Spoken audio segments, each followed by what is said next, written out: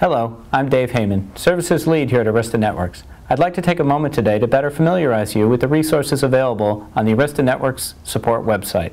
Let's take a look. If you are a new Arista customer, a recommended first stop at the support site is the Getting Started section.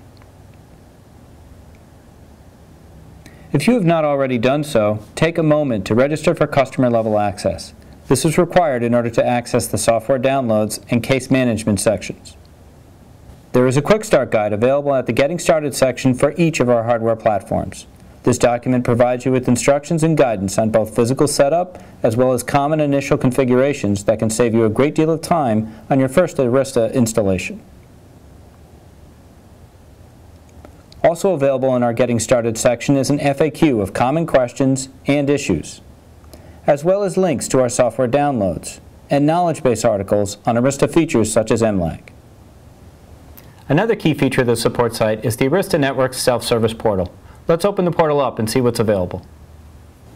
The Arista self-service portal allows the registered user to open cases,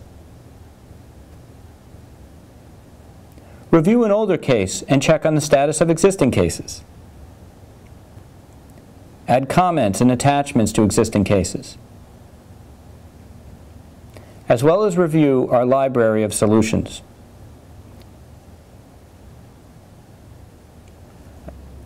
Finally, the Arista support site contains links to our latest EOS version, as well as field notices and security advisories.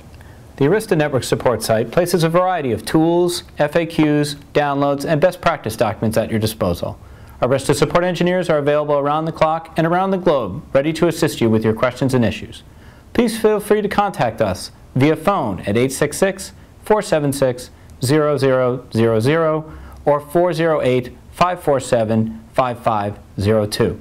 On the web at www.aristanetworks.com or by sending an email to support@aristanetworks.com. Thank you.